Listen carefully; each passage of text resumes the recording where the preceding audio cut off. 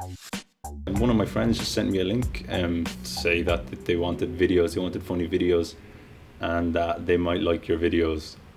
And I just sent them back. I doubt it, but I'll send them on my stuff anyway. And I didn't hear from them for weeks. They didn't set it up for weeks, and they just picked up a video.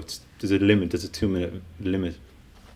They picked freelancing mainly with Niall Moore and Bevan Jones, and Mo was there that day as well, and so was Graham Oates. We had a good crew that day, and we did it in a location in Newbridge, supplied by Bevan Jones's mother, Margaret Jones, and we did it. And they picked up on this video, freelancing mainly, where we basically have someone in a boot, kidnapped, and they just said, you know, can we use it? Can we put it as a finalist? And I went, yeah, sure, go ahead. And so then we had to get voting.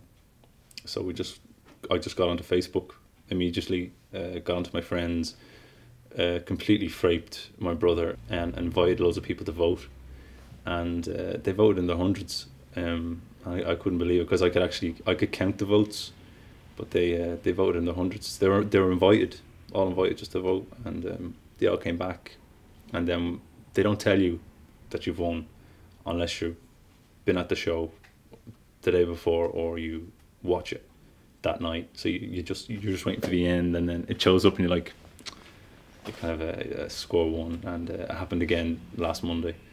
The exact same thing was employed. Even more people voted this time, and it was all through Twitter, retweets, Facebook, YouTube, and putting up a new video also kind of promoted it as well. They were kind of like, okay, when they went to the page, they saw also that they were involved in kind of a battle with other comedy videos and comedy comedians from Ireland as well, and we got through again. So